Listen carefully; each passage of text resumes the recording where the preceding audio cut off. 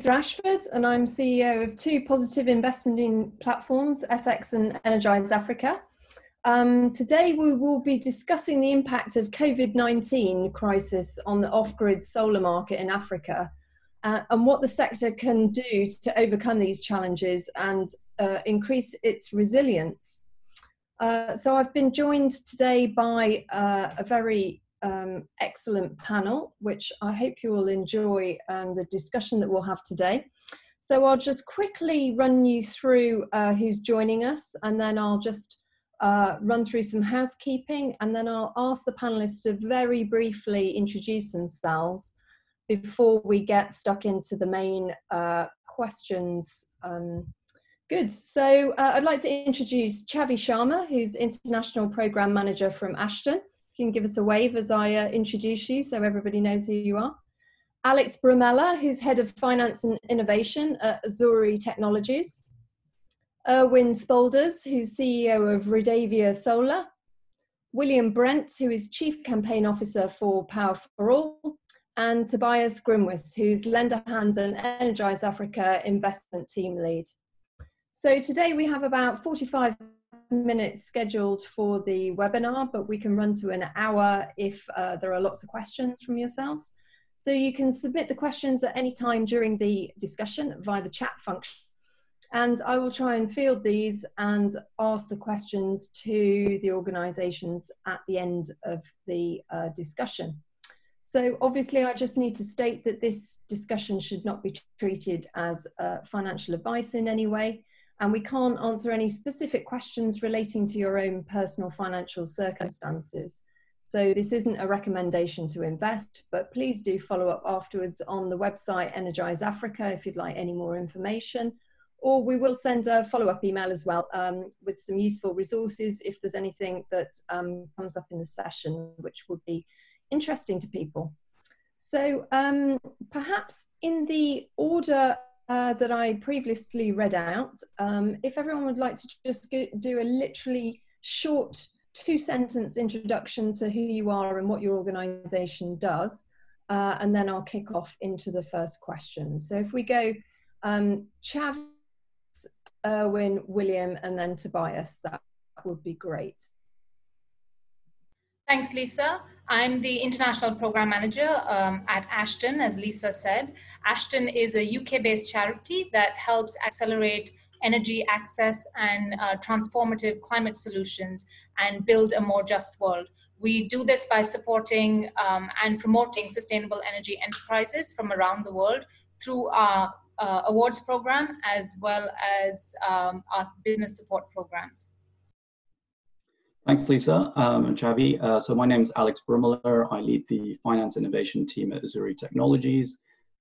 Just for those of you who don't know, Azuri Technologies, we're a leading pay-go solar business, founded in 2012 as a spin-out from Cambridge University. And we've developed two core products. One is a lighting solar home system, and the other one is a TV solar home system. And we've sold over 200,000 systems across the continent, primarily in East Africa. My name is Erwin Spolders. I'm the founder and CEO of Redavia. Redavia offers solar farms on a lease-to-own basis to businesses in Ghana, Kenya, and Tanzania. William. Hi, everyone. Yes, William Brent, Chief Campaign Officer at Power for All. Power for All is a US-based NGO campaigning to end energy poverty in an accelerated fashion through scaling decentralized renewable energy solutions. Thanks. Hi, this is Tobias speaking. I am leading the investment team at Energise Africa. We're a UK-based investment platform for which energy companies active in sub-Saharan Africa can raise flexible financing. Think about, for example, Redavia and Azuri Technologies. Those are two of our portfolio clients.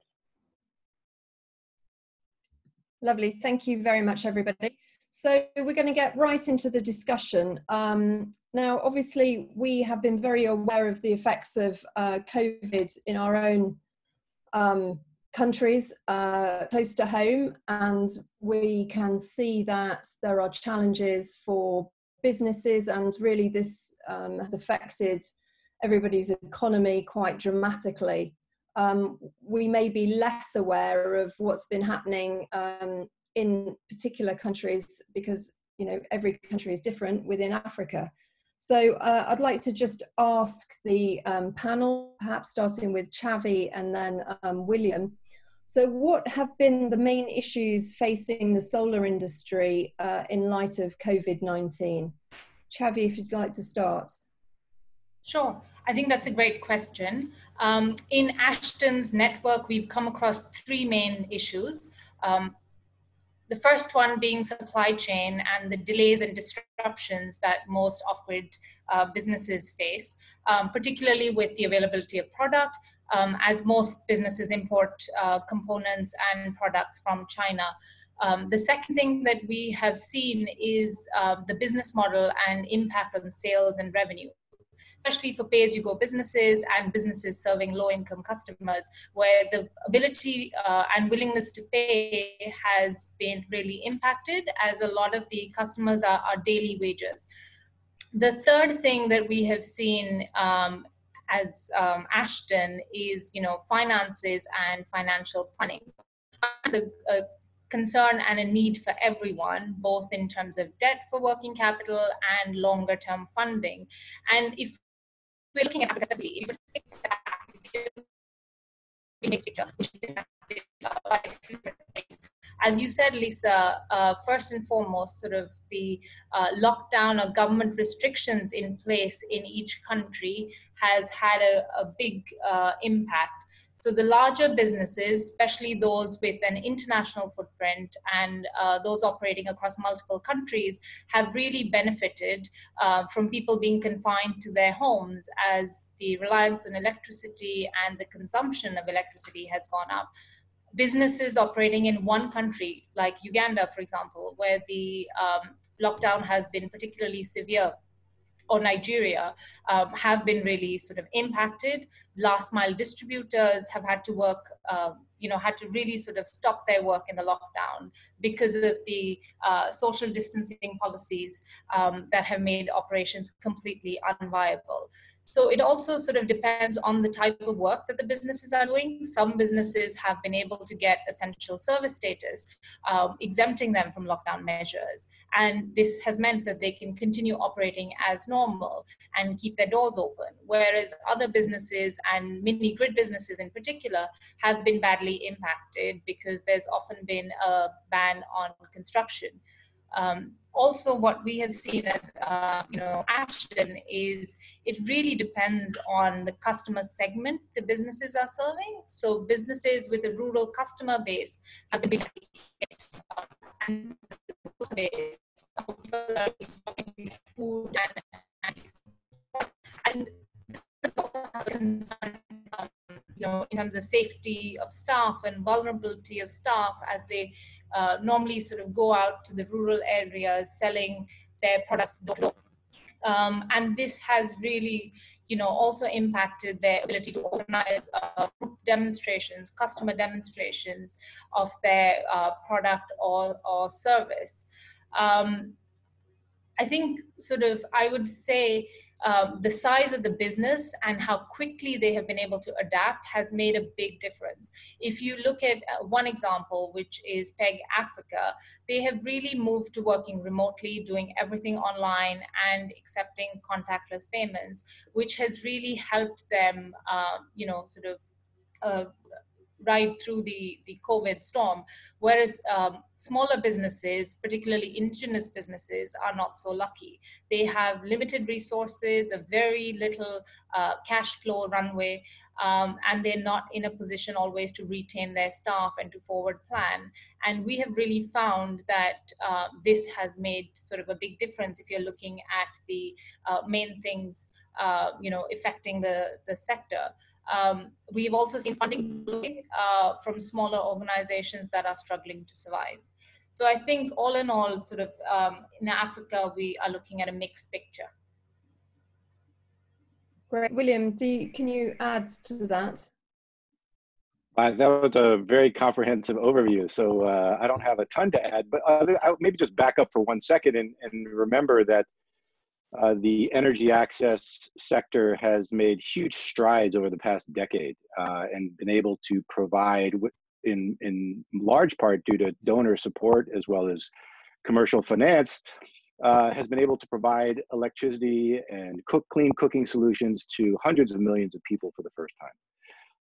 And that progress would not have happened without the support of the international development community, donors, multilateral development banks, the private sector, a range of stakeholders. And we now are in a situation where that progress is jeopardized for many companies. The surveys that Chhavi referenced, point to the fact that many companies are looking at a 3 to 4 month window before they face more intense financial difficulties because of COVID. So, all of the support and progress that's been made over the past decade, I think we need to keep very front of mind that has been hard fought, and to be short-sighted in this current situation and not provide the necessary support to make sure that these companies survive through this crisis is I would think, be a major mistake, and jeopardize the achievement of Sustainable Development Goal 7, which is access for all. I would also say that just to stress that there is there are different types of companies within this sector. As Chhavi said, there are many medium and small enterprises that make up the majority of the companies in this sector, and they're not able to put debt on their books the way larger companies like Azuri and Redavia are. And so they require much more grant funding, and Power for All and a range of other organizations have been quite vocal in making sure that not only are the larger, more mature companies able to survive and thrive through COVID, but also that these, the majority of companies, which are indigenous small companies, that they are also able to access the financing they need to make it through. The last thing I would just say is on the consumer side and the ability to pay. I think we originally saw indications that payment was not an issue, but a number of organizations, including GOGLA and 60 Decibels, have been doing ongoing research to determine impact on ability to pay. And while it's not in a dire situation, certainly consumers are starting to feel more of a pinch. So I think we really need to look at the demand side much more closely going forward, not just the supply side. Thanks. Yeah, okay, great, thank you. Two important points there. One, with regards to the international community of donors and governments and private sector, etc., pulling together to try and support the sector, and we'll come back to that a little bit later, but that obviously will be very critical. And rightly, you've said that there is a wide range of companies participating in the sector, very different sizes and scales. And we have two examples here today, possibly not reflective of the entire market.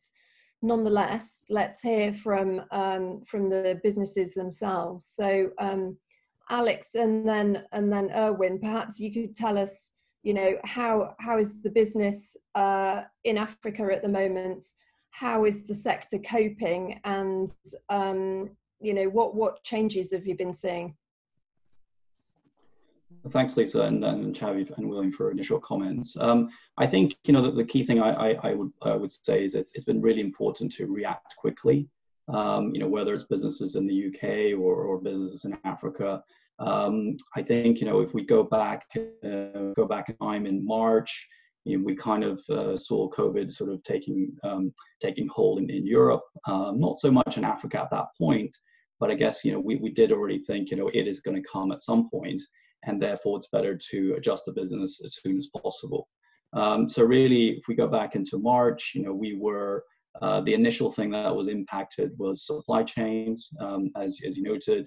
I think what was unusual about the timing of the supply chain impact was it just happened just before or just after Chinese New Year. So like most businesses within the sector, we just basically when China shuts down for Chinese New Year, a lot of businesses had initially built up some inventory, knowing that production, is basically scaled back during the month of February.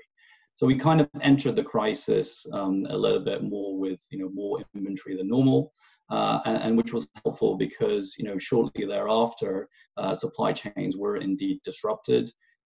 Factories and sort of factories in China, but also components became more difficult to secure.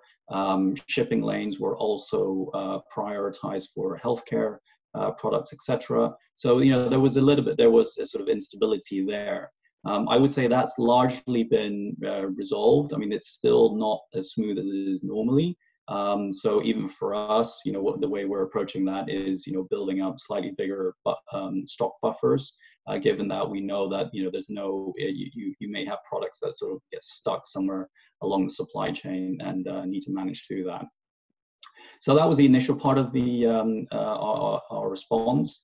The second part of our response was really about adjusting the business to deal with this sort of new normal, at least for the next 6 to 9 months.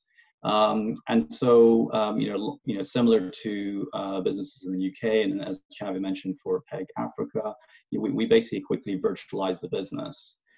So this meant that, if you look at our UK operations, which are primarily focused on R&D and finance and marketing, etc., pretty much everyone started working from home at the beginning of March, and really the only people who were going into the office on a as needed basis were basically our technical team and R&D team, who needed to have access to laboratory and testing equipment.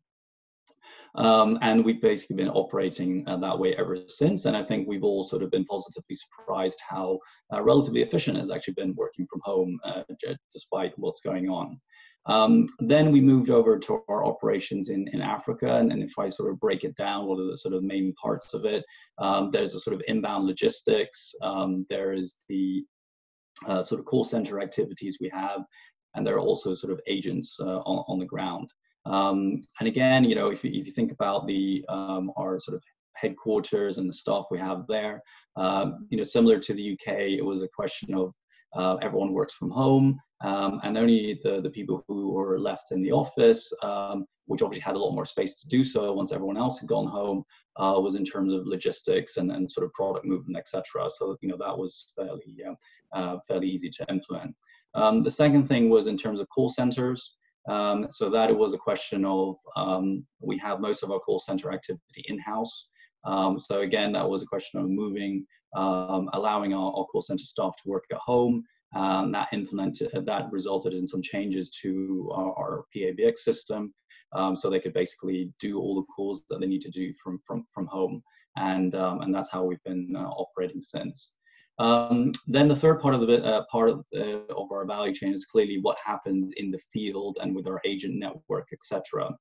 I think on the one hand, we were sort of very fortunate that the government also recognized that solar is an essential service, so we were quickly able to achieve that status, which meant that basically our agents were able to continue to move around and market relatively freely. That said, there were obviously safety guidelines that needed to be put in place. So any sort of mass gatherings of traditional marketing activities where you gather 50 people in a market and try to educate them about your products, that is obviously a much more dangerous way of selling the products, given the potential spread of COVID, and therefore we ended up basically reducing that activity and really relying on more sort of one-on-one type sales approaches. So really doing it that way. But actually, our core focus has been really serving our existing customers. If you look at our existing customers, they are, depending on which country, and I mean, in the case of Kenya, they were under lockdown, and so spending a lot more time at home. And basically, we really wanted to increase the value of our products while they were spending time at home. So a lot of our customers basically wanted to stay informed and understand, how was COVID basically penetrating Africa, and what were the safety measures put in place so that they can basically inform themselves and keep themselves safe. When we talk about our TV products, interestingly enough, we have basically a lot of families, their children are at home, And basically what we did was we increased the education content provision on our TV systems. So basically children can continue to sort of learn while they're being at home. So really try to sort of add more value. And this is, despite, and as elders have mentioned, clearly our customers have a little bit less cash than they would have done normally. But again, we have flexible payment schemes which allows them to continue to pay as much as they can. So that's really been our response. And I think, as we all agree, we've made really good progress over the last 7 to 10 years. And this is really a time where our customers need the service, and we'll continue to provide the service safely. You're on mute, Lisa. Lisa, I think you're on mute, Lisa. Thank you. No Yes, just reminding everyone that was Alex from Azuri. Someone from the audience asked us to just remind them where everyone was from. So Erwin from Redavia, if you would like to just give us your perspective, that would be great. Thank you. Yeah, thanks very much. I think a lot that's been said is applicable to Redavia. Except that Redavia, of course, has a much more B2B focus, a business focus. We primarily lease to own solar plants to SMEs, lower their electricity cost and carbon footprint, and effectively allow them to get through this crisis better with a lower cost base. So for us, it was very much a question of the COVID has had upsides and downsides. It's been a question of mitigating the risk and capturing the opportunities. It's similar to, I think, what Alexander was saying.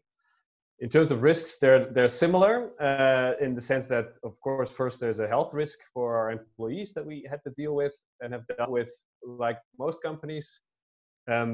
In addition, there was the lockdowns where we also have essential services status and are able to continue and have been able to continue online. We were already very much an online global company, so not much changed there. In terms of further risks on the downside, the current portfolio of companies that we serve, we of course double checked that and did a risk analysis exercise where we looked at potential downside risks per vertical, so for different types of businesses and how those sectors would be affected. We also check very carefully the usage of the businesses, so the energy usage, which is a very good leading indicator of their performance. As a business, are they financially in good shape? If they're producing, that's a good sign. If they're producing, they're going to use electricity. So there we saw a dip during the lockdowns for 2-3 weeks. And then now, except for a couple, really two companies, the rest of the companies are really back up to about 90, 95 to 100% usage. So that's a very good sign. For example, we have one university as a customer. They are at something like 70% usage because they are still affected by lockdowns. But other companies, in the service industry or manufacturing industry, almost all of them are back up to a normal usage and normal payment behavior, therefore also for Redavia. On the downside, we've identified those risks, tried to quantify them and isolate them effectively, and then deal with them through monitoring and through dealing with any payment risks. A part of that has been a new financing mechanism that we set up outside of the crowdfunding space called the COVID Resilience Reserve. That's a $2 million reserve, so a fund within Redavia that is partially grant funded, partially with zero interest loans and partially with interest bearing loans. And that allows us to deal with companies that want to pay later. We can use, for example, the interest-free loans to defer some of that payments, but still keep Redavia whole as a company. And also on the grant side, we can use that to plug holes. And the interest-bearing loans we can use to actually accelerate the deployment of new projects. Because on the upside, we also see a significant upside. Our sales is actually well beyond budget, so we're better than budget in terms of sales this year, primarily because we're selling cost reductions and we're selling cash conservation to businesses in a recession who are clearly focused on lowering their operating expenses. So that is very attractive to them and gives us a very good conversation starter. At the same time, we of course need to manage the credit risks associated with that. But in terms of sales, flow, and in terms of sales energy in our funnel and our pipeline, it's been actually a very active 3-4 months. Specifically, also part of this COVID Resilience Reserve has allowed us to offer the COVID Resilience Lease, which is then a special offer to set up long-term relationships with businesses, but be extra generous effectively at the beginning of that relationship with a 6 months free service. Again, backed up for us by our small commitment from ourselves, and then leverage that in with additional grant and concessionary finance. So that's been very popular. It's really got us a lot of attention and a lot of interest from clients, and from a financial perspective, it's a very attractive proposition for the business also. So for us, it's been very much manage the downsides and capture the opportunities also to support our existing portfolio, and also to add new businesses to the portfolio to then really come out of this crisis in 6 to 12 months, with an accelerated business and a healthy lease portfolio. Thanks, Erwin. I mean, that's the positive news that we want to hear, really, that in the context of sort of Build Back Better, that there may be some businesses that really do come out of this crisis with a strong footing still, and the opportunity to grow quite significantly. We do deal with a whole range of businesses at Energise Africa. Tobias, could you just perhaps give us a brief outline of how we've interacted with those investees over the last 3 months or so, and the kind of variances that you've been seeing? Yeah, thanks, Lisa. So I guess from the the earlies, when we started seeing COVID impacts here at home in the Netherlands, we started thinking, okay, this will at some point hit our target markets as well, at least the countries where our partners operate.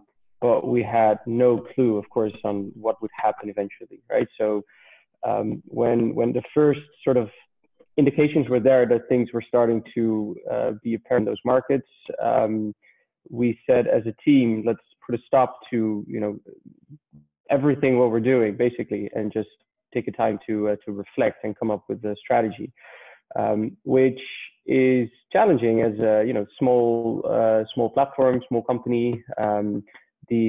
Just for your information to the audience, Energise Africa is managed by a UK team as well as a Dutch team, and the Dutch team also manages Lendahand, a separate platform.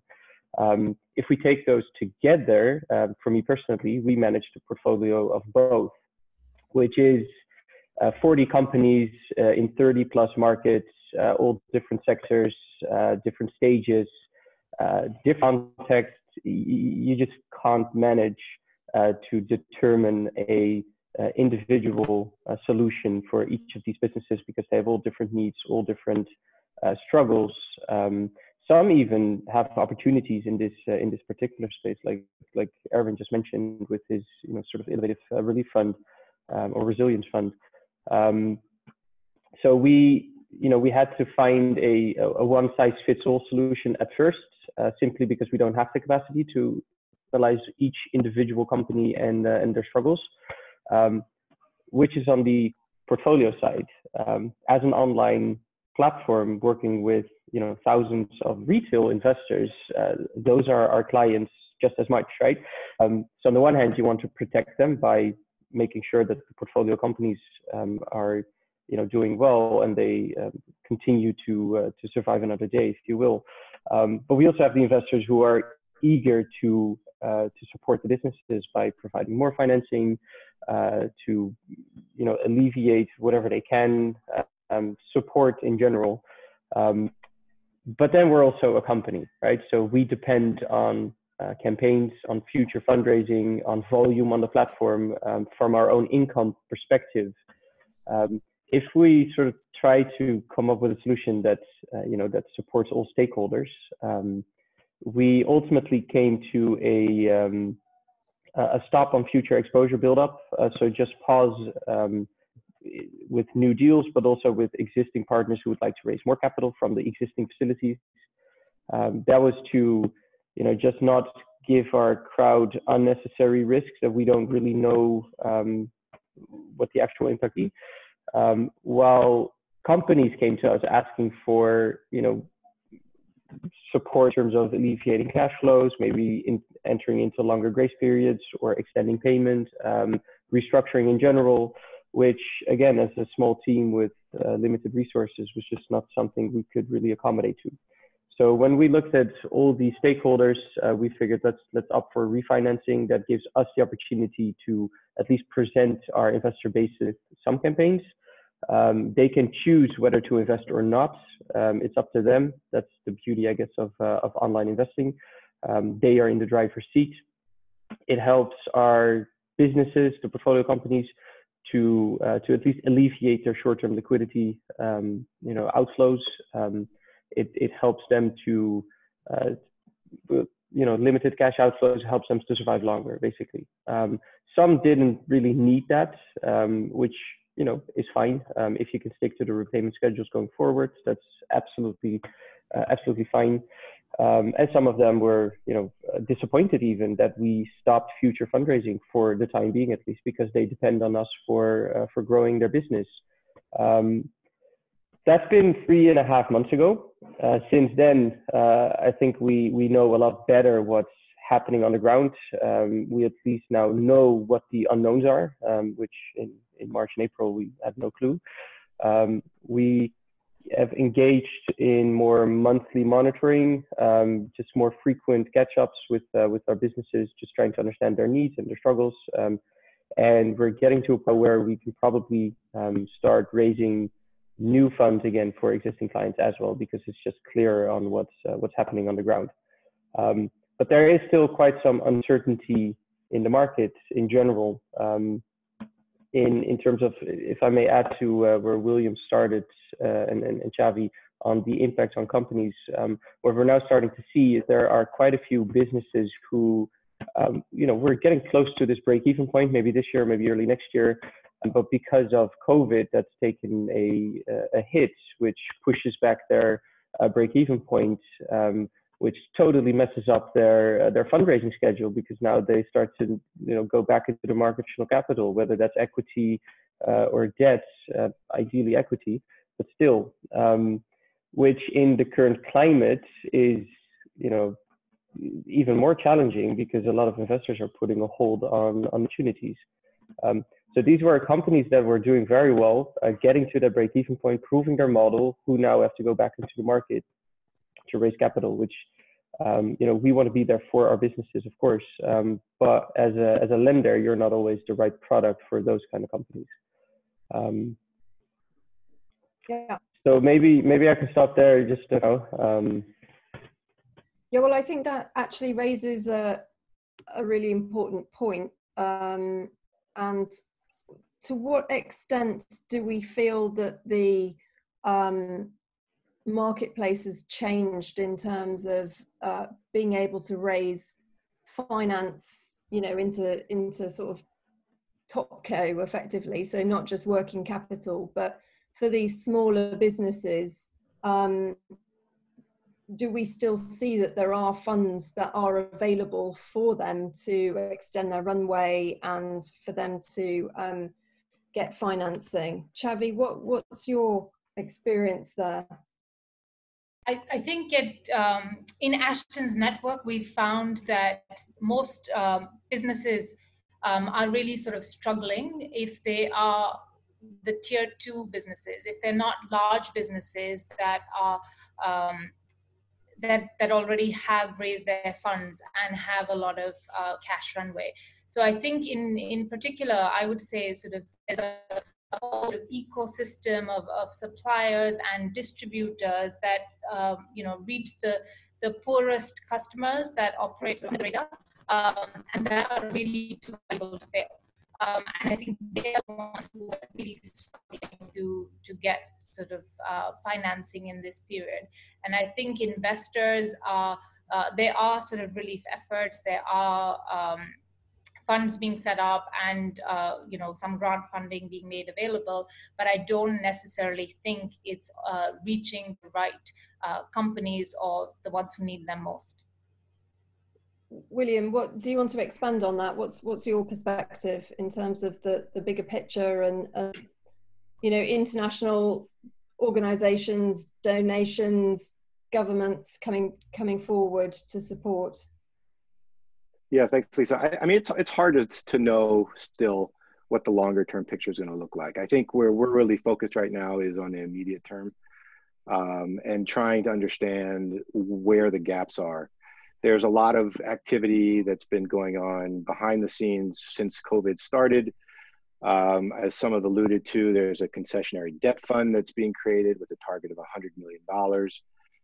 That looks like they may have a first close at the end of July of about 30 million, so a third of the way to what they want to raise.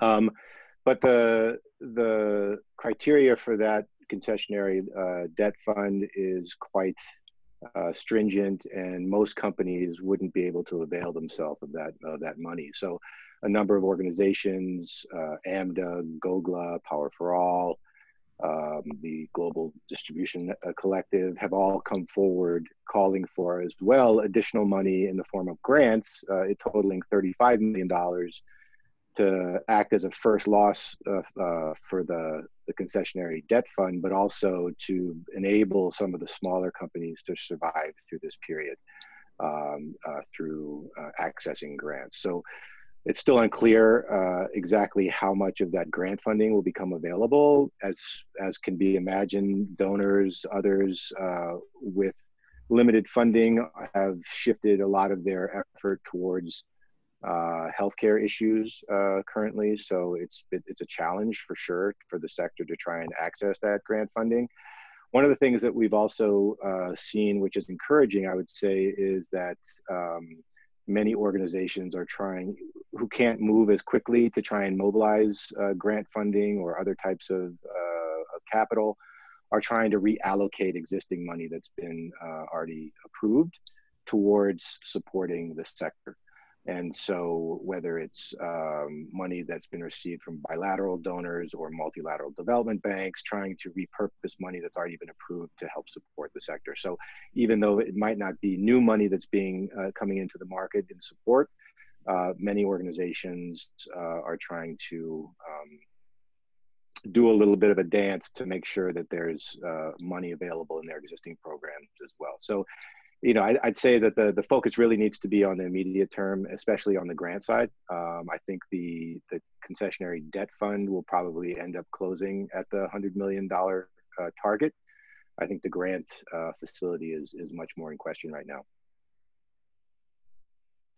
Alex, have you had, and Erwin, do you think there's enough money flowing to the sector to support your size businesses, but also the smaller entities? Alex or Erwin? Well, I think where exactly is it flowing, right? I think you know, if you look at, if you zoom out, if you look at the reaction to the economic crisis triggered by COVID, you've seen in the US and the EU, you know, massive stimulus packages. In African countries, you've seen some, but you know, way smaller, right? Much smaller, and that's been for Redavia was the trigger to say, okay, we need to try and get some of that money from Europe to provide that additional, you know, buffer. in our microcosm of our portfolio of lessees. That's effectively a small, piece of the economy that we can support with the right type of stimulus, effectively, as long as we can fund it through grant or donor money or other concessionary debt, or as long as we can turn it into a business, a financially viable proposition through a longer term lease contract or a slightly higher lease contract later. Like, in the end, it has to add up. So that's worked for us, or is working for us. We were able to raise now about $1.5 million into this COVID resilience fund. We have been able to refinance the funding we have outstanding on the Energise Africa platform and on Lendahand, in time and easily, actually. We've closed $1.5 million from the Nordic Development Fund last week for acceleration in Kenya. So in that sense, yes, we are able to raise that money, but the point is the reason why we are raising this money is to get it to SMEs in Africa, to get them through this crisis more easily, as a business. And so that's, so yes, there is enough money, but it needs to also land at the right people, right? And I think that their work is required to get that done one way or another. Yeah, I think from our perspective, generally there've been, I think, we've been encouraged by the initiatives that have basically been kicked off across the sector. And as William mentioned, there's the relief fund, there are a number of grant programs, etc., that have been sort of announced. But as we all know, it just takes a bit of time to get them in place. And so what we have seen is, in terms of grant funding, it's been faster to reallocate existing grants to resolve COVID-19 issues. It's been obviously more difficult to raise fresh grants and get those approved within the sector. So I think again, it's all, I mentioned earlier, it's all about speed. And I think what we're all racing on is for the sector is to basically get the measures in place sooner rather than later, when it still makes a big difference. And I think it's not only for the underlying businesses. We work with lots of small entrepreneurs, agents on the ground, etc. And during this period, I think the industry has built a large ecosystem of suppliers and players, etc. And it's about maintaining the momentum of the ecosystem. As Erwin mentions, we do, demand is fundamentally there, and the last thing we want to do is take a step back and have to rebuild. We'd rather continue the momentum that, because otherwise we're not going to achieve SDG 7 in time. We need to maintain the momentum that we've all been building. And I think that's where grant programs and some of the relief fund programs are really helpful, is just to make sure we continue to be on track and not be derailed by this virus. Yeah, okay. So I'm just going to start feeding in some of the questions that are coming in now. So, surely as we're seeing, global economic fallout from the effects of COVID, particularly maybe Alex, in terms of the domestic customers, you're talking about more demand, but to what extent is there going to be the ability to pay because of this broader economic effect? Yeah, so I think that's a good question. I mean, from what we've been seeing is that more of our customers are spending time at home, so that's one thing. So we've been focusing on really increasing the value of products. As I mentioned, in the case of TV, we've been increasing educational content, so really trying to maximize the value of the product for our customers. And then it's a question of to what extent have their incomes been impacted, but also to what extent are they prioritizing basically the solar products. And what we've really seen is that even though incomes have been impacted slightly, they are kind of prioritizing to the extent possible pay-go solar products. And by its very nature, because we're pay-go, customers have the flexibility to pay as much as they can. And basically, you know, we've always been positioning our products to be cost neutral relative to other competing products. And as Erwin mentions, there's all that cost savings. And so providing the flexibility and a good value for money service, that's really how we're helping our customers. Okay. And then just broader, you know, there's a lot of talk in the UK about a green recovery and, you know, this whole concept of build back better. To what extent, maybe Chhavi, do you think that that is going to be a focus in Africa, or is it just not on the agenda? That's a really good question. I think it needs to be on the agenda. I think the energy access and the off-grid solar enterprises in particular are the foundation of the energy access sector. And it's really important if we have to bounce back from this pandemic, you know, and we are looking at achieving SDG 7 and we are, you know, looking at tackling climate change, we need to sort of really do it correctly, you know, make it sustainable and a green recovery. And I think it's not necessarily on the agenda because most enterprises are struggling to survive. In the case of the smaller ones, and the enterprises have challenges of their own that they're facing. But I think that we need to start talking about it. Okay, thank you. Slightly different question here, but something that I should have raised right at the beginning of the webinar is that we were trying to get some African representation on the panel, and unfortunately within the time constraints we didn't manage to do that, which was disappointing. We will try harder for future webinars. But to what extent, Erwin and Alex, is your growth about building out in Africa and really bringing through African talent into your expansion plans? It's super important. I mean, our whole business model is based on moving capacity and skills and training from the initial core team that we had in Germany and bringing more and more of all those things to our teams in Ghana and Kenya. And actually the even greater digitalization of our work has made it so much easier to promote team members in Kenya, for example, to take global roles. Right? It's a really it makes distance almost irrelevant when all the meetings are on video anyway. So we last week promoted our marketing manager in Kenya to the global marketing role. So we're spreading leadership, you know, around all of our offices instead of having it only in Munich.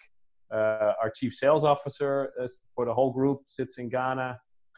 So of our management team, you know, it's really nicely balancing out, and actually going digital makes that much easier.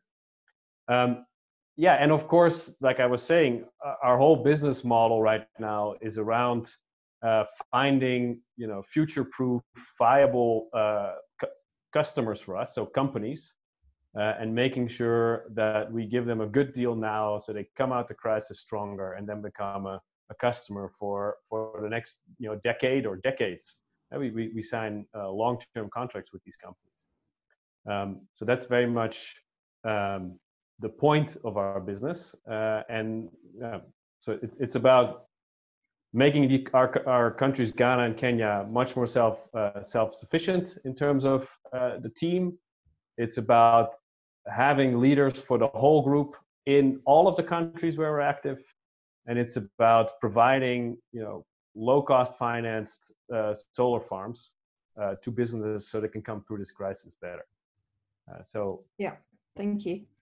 Yeah, I mean, likewise from our perspective, you know, when the business was originally founded in 2012, again, we were a technology company based in Cambridge, UK, with obviously most of the team based in the UK. However, you know, ever since, our basic operations have moved to Africa, And currently, I would say 70 to 80% of the headcount is indeed in Africa, and will continue to be skewed in that direction.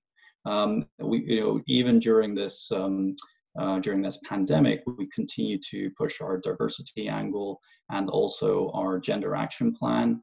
So we made a commitment at the beginning of this year as well, that basically 50% of new agent hires will be female.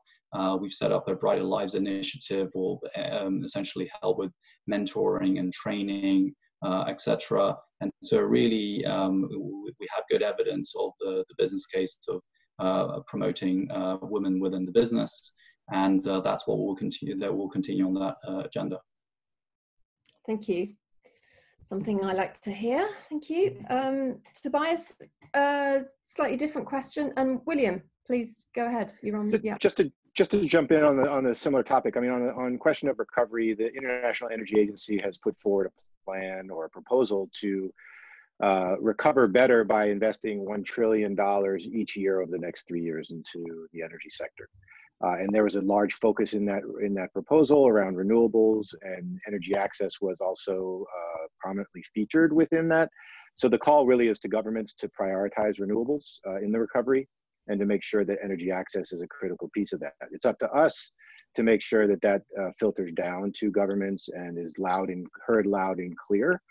And I think one of the key points that ties also back to the question of employment and jobs is that our sector is actually a large job creator for women, for youth, and that governments in the countries where we're working need to also understand that. And Power for All put forward its first Powering Jobs survey last year, which quantified that for the first time and showed that in Kenya, for example, our sector already employs as many people as the national utility, KPLC, in that country. And so it's a nascent sector. It's growing very quickly, but it's in jeopardy just like every aspect of the economy is. And we need to ensure that it has the support it needs in this recovery to create jobs. And governments, I think, increasingly understand that, but I think that message needs to be delivered much more forcefully moving forward. Good, that's perfect, thank you. So we're coming up close to our hour, so I'm going to ask you all to give me a bit of a closing sort of viewpoint. So we obviously we backed up right at the start to talk about how important this sector is in terms of its expansion to increase energy access and to work towards that sustainable development goal. How important is the solar sector in achieving that, and how can we do more to accelerate towards that goal, that SDG 7 goal? So let's go. Who would like to go first? Let's go Chhavi, Erwin, and then we'll go from there. Sure. I think I said earlier that the off-grid solar sector is really the foundation of the energy access sector, and it's really important if we are to, work towards achieving SDG 7. I really don't think we have much time left. We have, till 2030. And I think we need to do everything we can to support sort of the energy access sector and all the off-grid players working with it to get through the COVID crisis, first of all, and then, help them raise the catalytic finance that they need, give them the technical assistance, the advisory support, really sort of get them on the agenda, get energy access on the agenda of national governments if it is not already there, and really sort of help, accelerate the transition to 2030.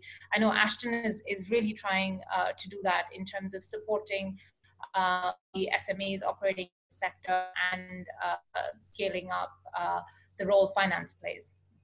Thanks, Erwin.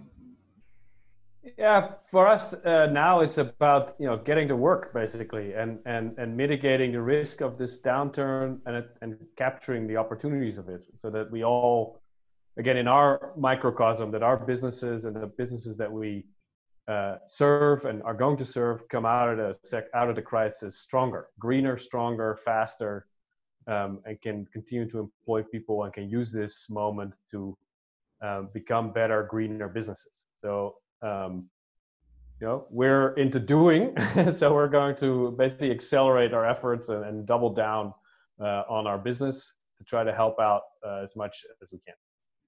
Tobias, and then Alex, and William, you can round up and finish.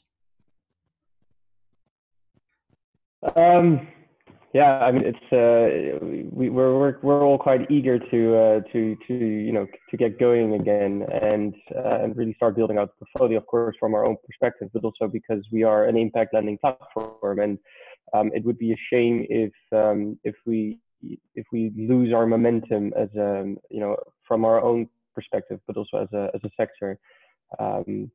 Because I think we were on the right trajectory, and I hope that we can, you know, come back on track again very shortly. And I guess the easy answer is that everyone needs to, you know, play their part. Every stakeholder needs to double down, as Erwin says, and you know, stay committed, I guess. And we're seeing positive signs from that end. So we're quite you know, optimistic, I guess, of the near short-term future. But we need everyone. Yeah, so maybe just to echo Tobias's points, I mean, basically, you know, the industry has done a lot of good work over the last 7 to 10 years, built up a lot of good momentum. And I think, you know, if we are going to have a shot at achieving the, you know, important goal of SDG 7, we can't lose momentum during this period. I mean, we clearly see the fundamental demand for our products is there. Our customers need the products, and they need to be able to access them sooner rather than later. So it's really important for us to basically react quickly, navigate the current crisis, which we, you know, while it's clearly a difficult crisis, we do believe it's a short-term crisis, and it's important to manage through that and really build back better and continue our all of our efforts to get to SDG 7 as soon as possible. So I think it's really important, and we haven't really talked about it a lot, and so this could be our next webinar, to remember that this is not just about SDG 7, it's about all of the Sustainable Development Goals that are underpinned by access to energy, both cooking and electricity. Yeah. And whether that's healthcare, whether it's education, whether it's food security, through cold storage, whether it's solar irrigation for agriculture and productivity. This is critical to all of the SDGs. And so if we lose the momentum now, we don't just jeopardize our work in terms of providing energy access, but also our customers' work. And when I think about our customer, I mean the health ministries, the agriculture ministries, the education ministries. All of them suffer if we suffer and don't come back stronger. So I think it's really important that all of us here and all of our listeners keep that in mind, because this is you know, critical to development in general. Perfect. Excellent way to round off, just to give us a broader perspective and line it up for the next webinar. So thank you everybody for joining today. I hope that was informative to everybody listening in. We will provide some follow-up, and as we said, please do feel free to come to our website for more information as well. Lovely. Thank you everyone for joining once again and making time, and see you all again soon. Thank you very much to the panel. Bye-bye. Thank you. Thanks. Bye. Thanks, Lisa. Bye-bye. Bye.